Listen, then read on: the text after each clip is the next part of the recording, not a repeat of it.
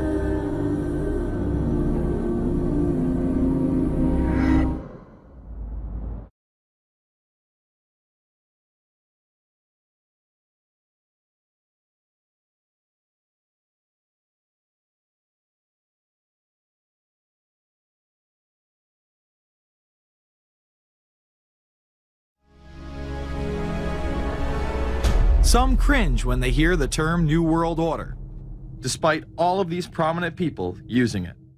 What is at stake is more than one small country. It is a big idea, a new world order, where diverse nations are drawn together in common cause to achieve the universal aspirations of mankind.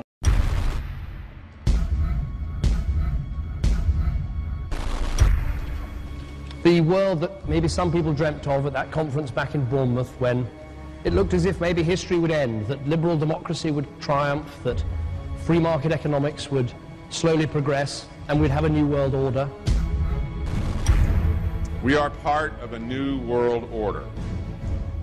And as the recently departed Admiral William J. Crowe once said, it's long on new and it's short on order.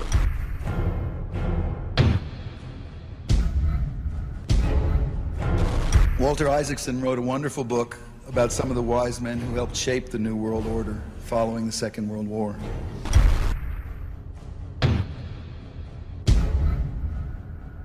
As we devise a way forward in Iraq, I urge the international community to embrace its responsibility for creating that new world order. A new world order based upon collective action.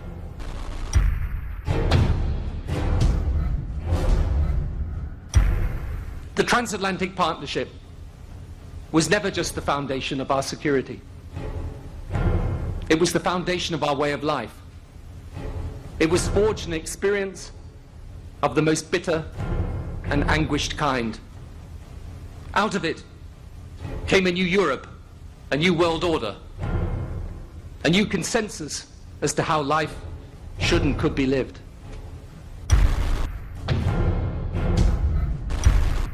And just like that, it was gone. It was a new world order. That's what President George H. Bush said.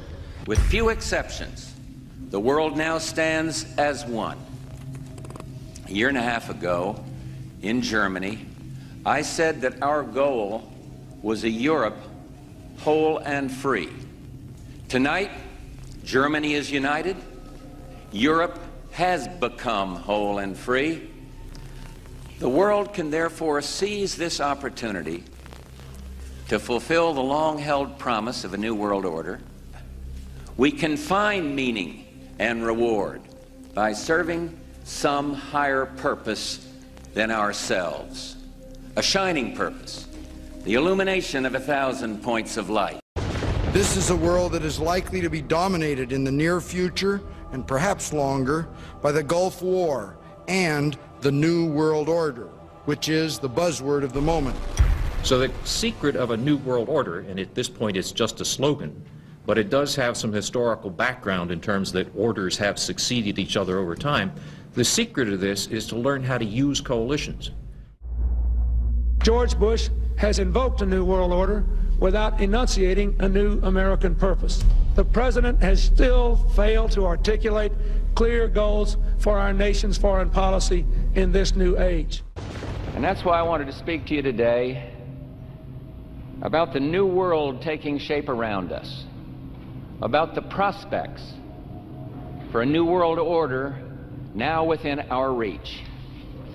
In the coming weeks, I'll be talking in some detail about the possibility of a new world order emerging after the Cold War. But today, I want to discuss another aspect of that order. You see, as the Cold War drew to an end, we saw the possibilities of a new order in which nations work together. It refers to new ways of working with other nations to deter aggression and to achieve stability. As old threats recede, new threats emerge. The quest for the new world order is in part a challenge to keep the dangers of disorder at bay.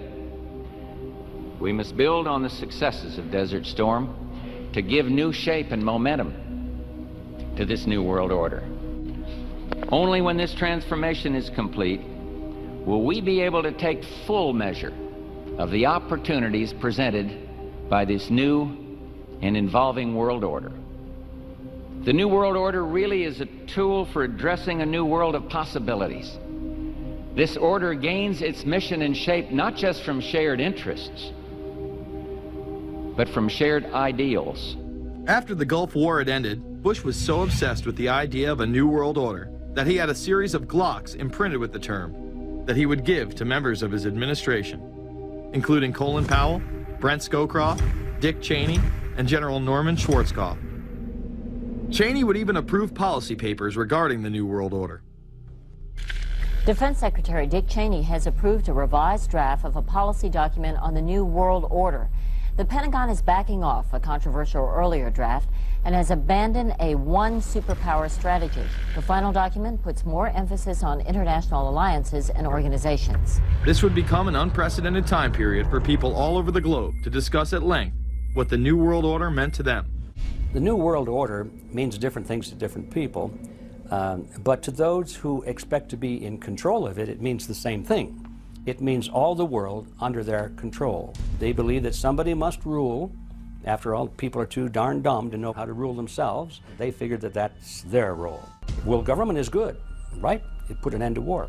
Well, it could put an end to war because you just only have one dictator. I think Adolf Hitler had that in mind. He wanted a world government too, with himself as the master leader. Actually, the idea of global governance and a one world order has been around for centuries, and the term New World Order has been used frequently in recent history.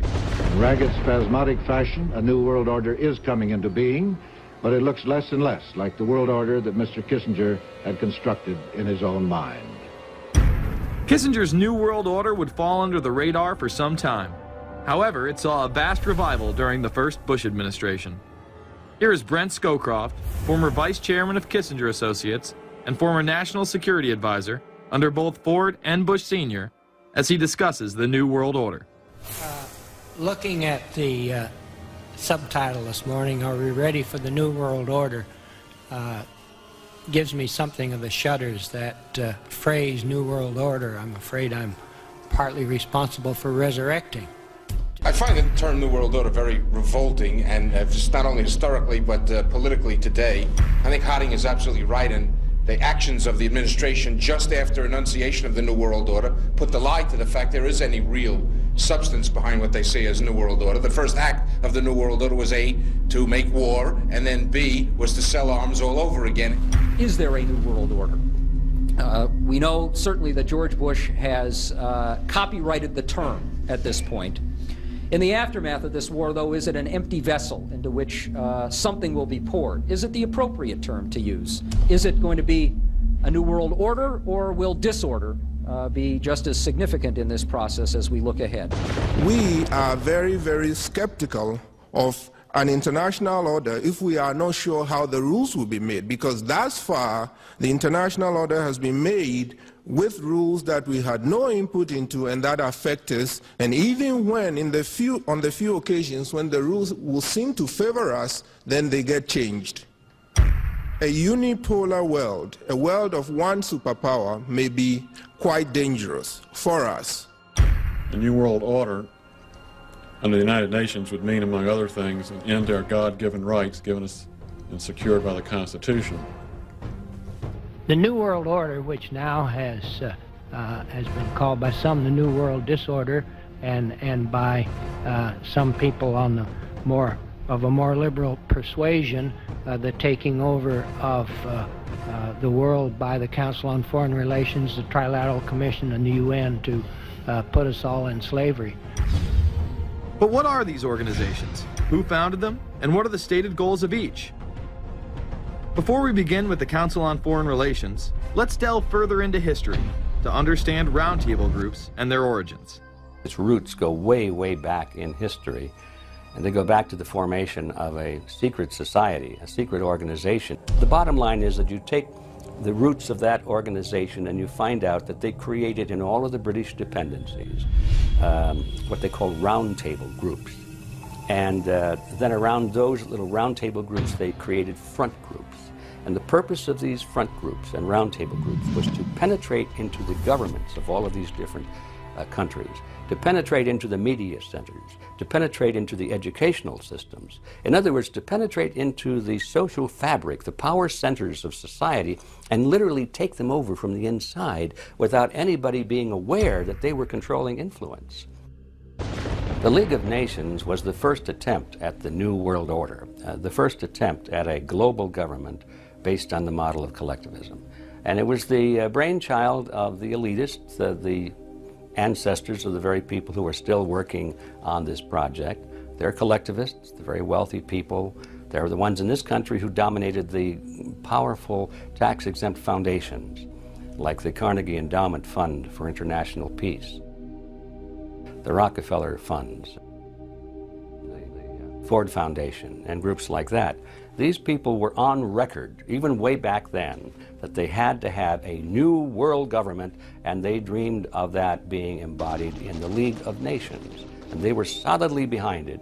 And that was one of the reasons those people encouraged the United States into World War I, was because of the crisis of World War I, and that would also condition Americans to thinking of making big changes in their system, because we certainly don't want another war like that, do we? There's that fear angle again.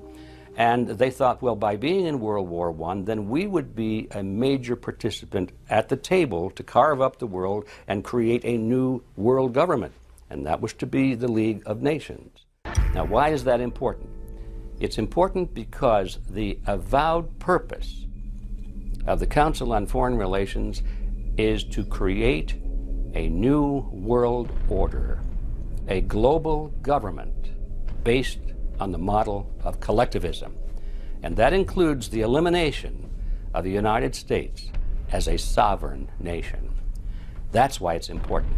The people running this country are determined to destroy it. The Council was heavily criticized during the 1980s for being an organization hell-bent on destroying national sovereignty in favor of a world government. So many of its members hid their association with the organization. Dick Cheney had this to say in response to a question by David Rockefeller, who became the CFR's youngest director in 1949 and was chairman of the board from 1970 to 1985. He remains an honorary chairman to this day. It's good to be back at the Council on Foreign Relations. As Pete mentioned, I've been a member for a long time and was actually a director for some period of time. I never mentioned that when I was campaigning for re-election back home in Wyoming. Now, you are the president of the Council on Foreign Relations, all right? Yes, sir. You guys toy with countries of the world like toys, don't you? You're like the Illuminati, you're the Masons, you control everything, don't you? That's the rap on you guys. So every place, there's questions coming from this documentary. And you don't have to believe everything in the documentary to still have questions come up. And you look back and you remember what you saw and what you were told, and now you have questions.